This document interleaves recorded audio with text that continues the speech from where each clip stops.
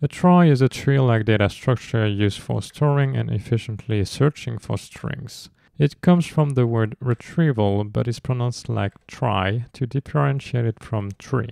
They are also called prefix trees because tries use the fact that some words share the same prefix. For example, the words try, and tree all share the same prefix tr. So we can organize these words into a tree such that the common prefix corresponds to a single path. To build a trie, we start by creating an empty root node. Then we insert the words one by one. If we start with the word try, we take the first letter of this word and create a labeled arc from the root to a new node. Then we read the second letter and add an arc labeled R that goes from the node we've just created to a new node we need to create. And we repeat the same operation for the last letter. Once we've read all the letters, we are going to set a property in the node to indicate the end of a word. Here I'm setting the background color of the node to green to indicate the end of the word. Let's continue with our second word. We start from the root node and read the first character in the word, which is a T. The root node has an arc labeled with the letter T, so we can follow this link. We continue by reading the second letter in the word.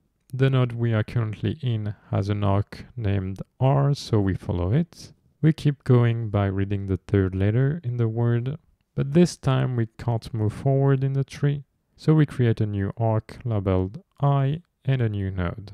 And we do the same for the last character. Then it's the same idea for the last word. We move from node to node when reading our characters. When we can't move forward, we add new nodes in the tree. Let's implement a trie in JavaScript.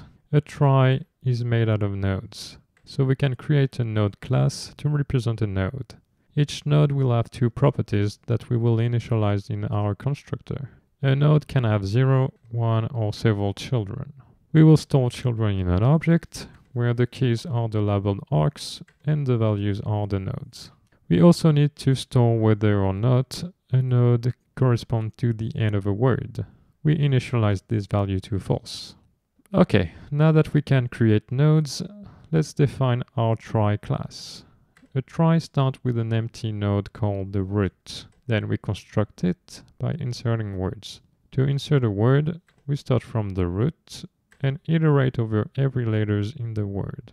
If the current node we are looking at doesn't have a corresponding child for this letter, then we create a new node, which becomes the child of the current node for this letter. And then we update the value of the variable node. Once we've read all the letters in the word, then we've reached the end of the word, so we set the property isEnd of the current node to true. And this is enough to build a trie. Now let's define a method to search for a word in the trie. Searching for a word is very similar to inserting a word. So we start with the root, then we iterate over the letters of the word we are looking for. If the current node doesn't have a child for the letter we are reading, then we can return false because the word doesn't exist in the trie. Otherwise, we move forward by updating the value of the current node and we keep going. If we are able to read all the letters in the word, then we return node.isEnd to indicate whether or not the current node we are looking at is the end of a word. So that's the classic way to define a search method in a trie. But I actually want to do something a little bit more interesting. I want to build a sort of English dictionary with autocomplete.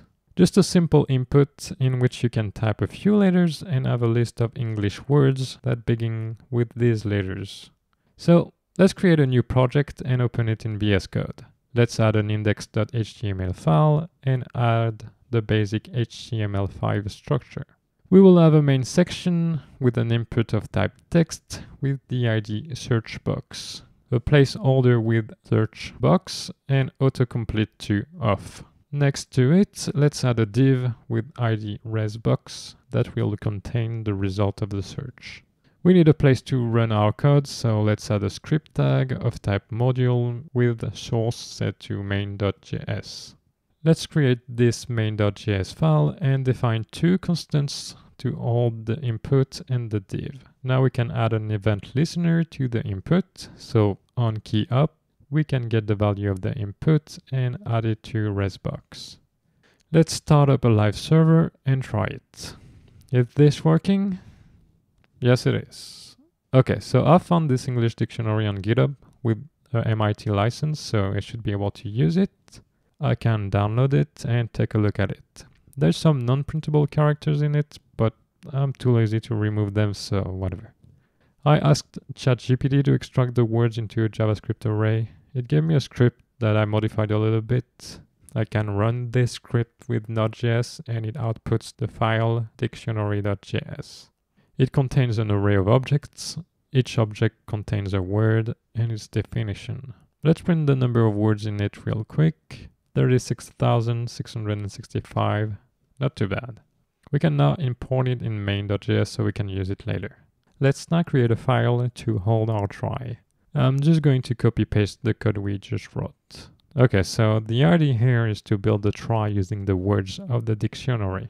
And when we type something in the input, we show all the words starting with what we typed.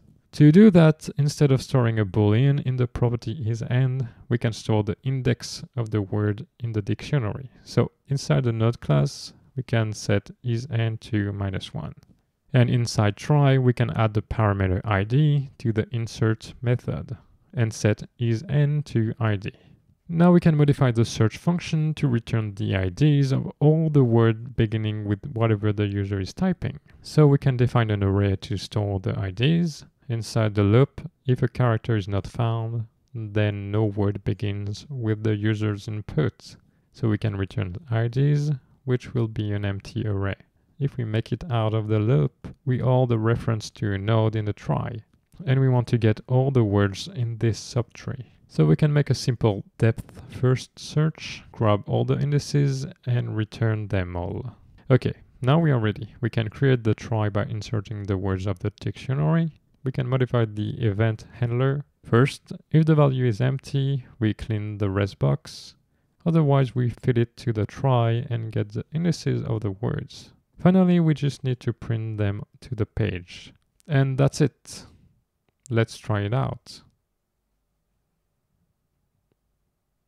Looks good to me. Our try works well, but it suffers from a significant memory usage. In this example, our try contains 131,221 nodes. But there's a simple optimization we can make to divide that number by 3. But that will be the topic for a different video.